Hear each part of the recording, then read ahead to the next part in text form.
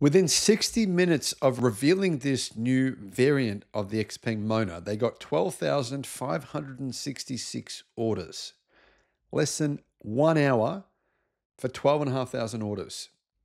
This shows you this car, I think, could be a real revolution. And the reason is you're getting Tesla-like full self-driving features in a car costing 18,000 US dollars. Hello, my friends. Welcome to the channel. I'm Sam Evans. You're watching the electric Viking. I've actually driven the cheaper version of this car. It's a similar car, but it's definitely nowhere near as good. It starts at $16,000. I've driven that version. I drove that in China about a month ago, and it reminded me of when I had a hot hatch. It was actually a 1988 Toyota Corolla GT. And that thing it was very low. It had great handling, front wheel drive, lots of power going through the front wheels. It reminded me of that car. The handling of the Xpeng MONA was shockingly good. I think it might have had the best handling of any electric car that I've ever driven, which is relatively affordable, except for the Tesla Model 3, the new Highland Performance. That would be number one. Number two would probably be the Xpeng MONA M03. Anyhow, the Max version of that car has been revealed. And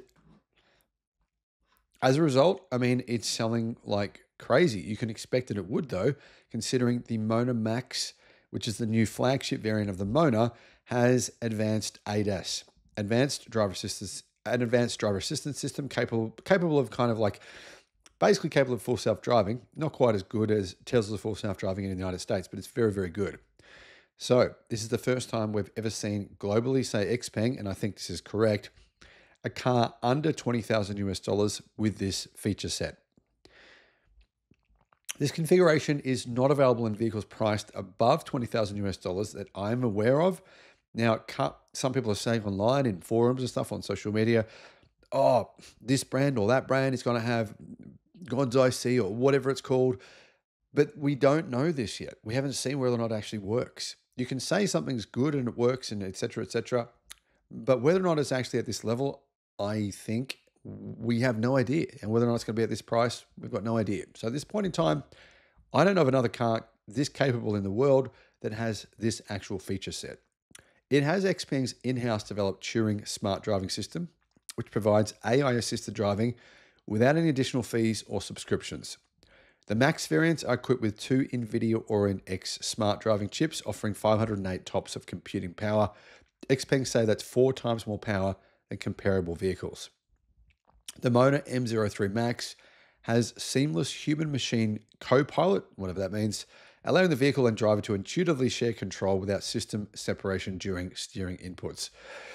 When I drove it in China, when I drove other Xpeng cars with this feature, including the P7 Plus and a couple of other models like the G9. I really tested this feature though properly on the P7 Plus, and it can work well, but in complex situations, you do need to take over. So that's where I think they're at this point in time. It also features, though, intelligent capabilities, including parking in tight spaces. It'll park for you, and point-to-point assisted driving without restrictions or on routes or scenarios.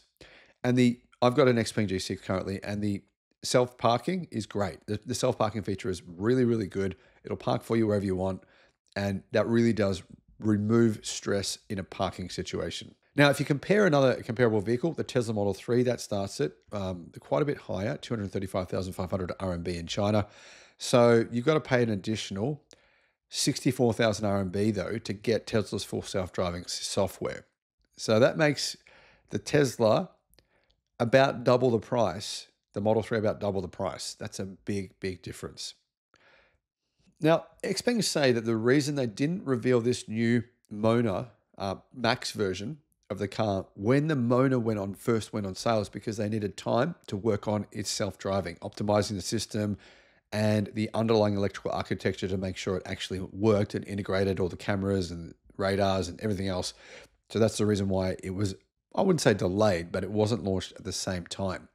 Give you some context, CLTC range of the Max version is 620 kilometers. So it's about 500 kilometers of WLTP range for a car that costs about 20,000 US dollars with what is essentially full self-driving software, which does get better It's sort of like the way Tesla does over-the-air updates. They do those every month, and it does improve. In terms of deliveries, the Mona is the most important car currently for Xpeng.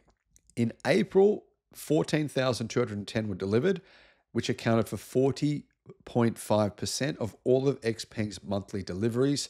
And from January to April, Xpeng delivered 61,000 of the Mona, accounting for 47.5% of their deliveries. So this car is extremely important for the company.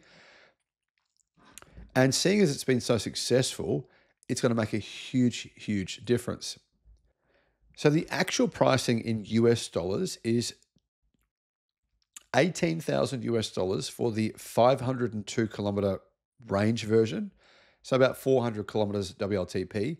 For the 600 kilometer range version, so 500 kilometers WLTP, the price is $19,300, which is a reduction on the previously announced price by $3,500 US dollars. I honestly don't really understand how Xpeng aren't losing huge amounts of money on every car they sell. They should be, but they're clearly not somehow. I don't know why. You would think Xpeng's margins are improving. It doesn't add up. It's like their margins are getting better. And don't get me wrong, I'm not criticizing them. I'm just kind of shocked and can't understand how they're pulling this off.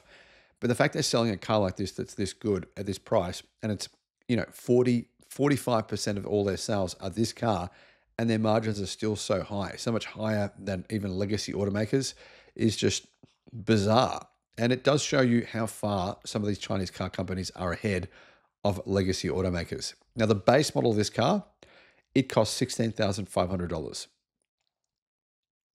And that's called the Plus version. That has 515 kilometers of CLTC range. If you want to get the Plus ultra long range version, 620 kilometers of CLTC range, and that model costs around $17,500 US dollars. Now, apparently the new Max version adds some different colors. They include Stardust Purple, Pale Moon Gray, Star Rain Cyan, and that brings a total of 6 different color options.